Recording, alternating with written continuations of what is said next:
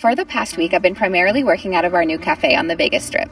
I do also work at our donut shops a lot, but yes, I own them as well. Me and my business partner, Lynn, opened Cafe Lola about 5 years ago, and this is actually our 4th location. Both of our husbands work with us as well, and some of my family members. But almost every single day, you'll find either Steve or I at one of the restaurants, and Lynn and my husband work out of the office. My favorite parts about working in the restaurant is seeing what people order, getting to surprise customers, and I just love creating new things, as you guys know. Steve and I have been working for weeks on a bunch of new menu items, and we finally launched them at Forum Shops. The gluten-free flatbreads are to die for. You guys have to try them. And today I made the most delicious secret menu drink.